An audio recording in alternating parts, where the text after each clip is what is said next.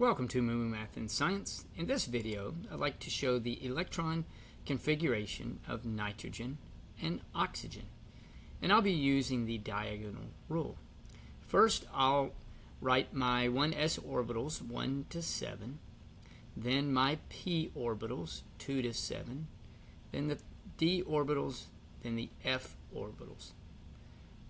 Also, the s orbitals can hold up to 2 electrons. The p can hold up to 6, the d can hold up to 10, and the f can hold up to 14. And a good way to remember it is that it goes up by 4 each time. So now let's take a look at nitrogen. First, we need to figure out how many electrons nitrogen has. And it has an atomic number of 7, so it has 7 electrons. So I will start at 1s. So S can take up to 2 electrons, so it will be 1s2. Then I go to 2s, and that will be 2s2. So I've used 4 electrons, and then we have 2p3.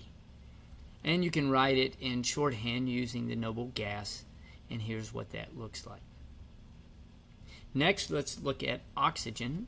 Oxygen has an atomic number of 8, so it has 8 electrons.